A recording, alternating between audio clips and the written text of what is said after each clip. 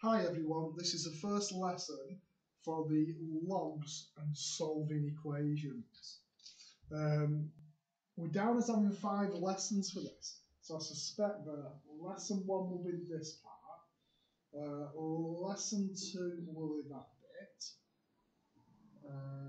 then lesson 3 will be probably this bit because it'll be a whole one big lesson on it.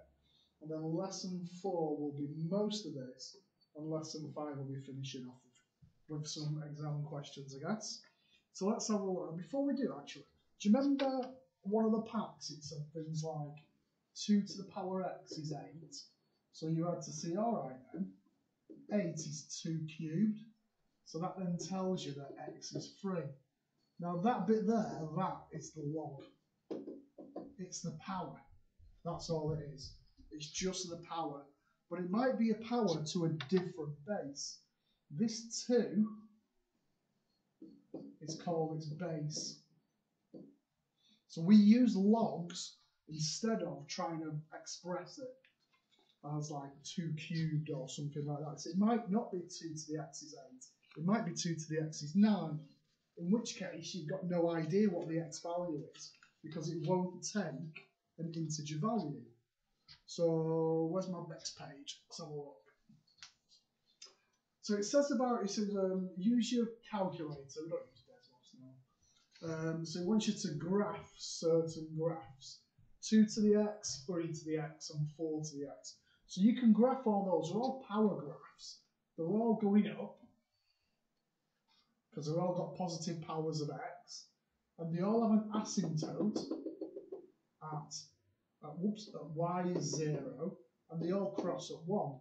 So you could graph all of those and you could see that there. And if you look, can you see the dotted line? That's telling you it's an asymptote. So you need to add these to yours. Ideally, just graph them first so you can see them. Then I've got some ones with minus powers. So they're decay graphs, so they go down towards 0. But they also have asymptotes on the x-axis. So if I do that, there we go. So you can graph them and you can see what they look like. Now, these next ones, so you can graph a half to the power x, I could graph a third to the power x, and I could graph a quarter to the power x. If you look exactly the same as the ones above. Now we can use some index notation stuff here. So a half is 2 to the power of minus 1, all raised to the power of x. And then I can see it as 2 to the power of minus x. So you can see that they're the same. It's the same with this one for the third. It's 3 to the power of minus 1, all raised to the power of x. So it's 3 to the power of minus x. And the same with the quarter one. 4 to the power of minus 1, oops, all raised to the x. 4 to the minus x. So there's different ways of representing these.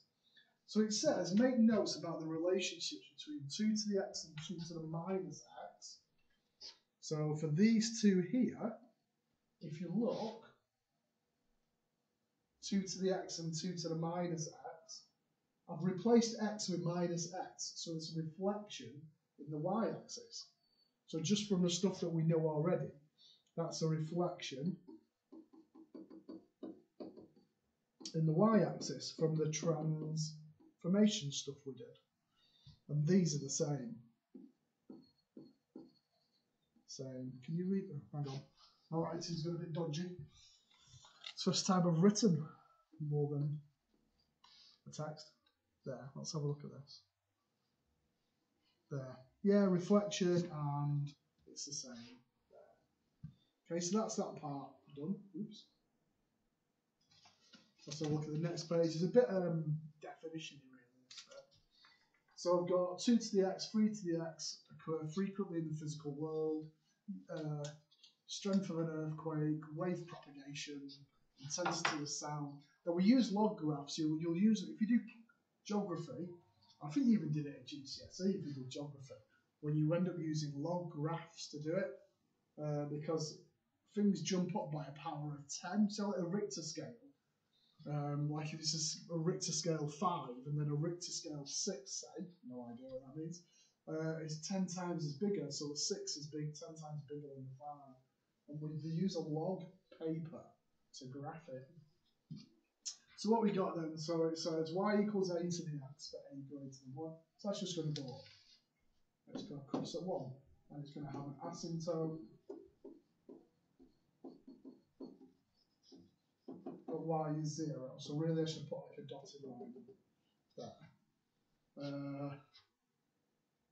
So that, if you kind of like, if x is a negative power, it's going down there. Crosses through 1. Same idea with the asymptote at y is 0.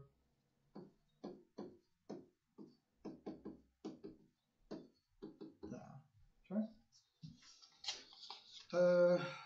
What does it say then? So it says exponential functions have the form a to x, all pass through 0, 1.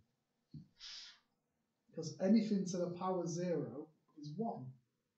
There. But anything to the power 0 is 1. That's what that's saying. So I'll write that down.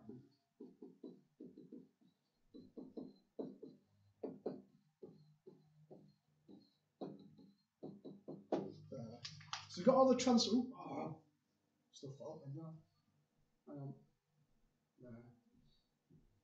So I've got all my transformations. They work exactly the same.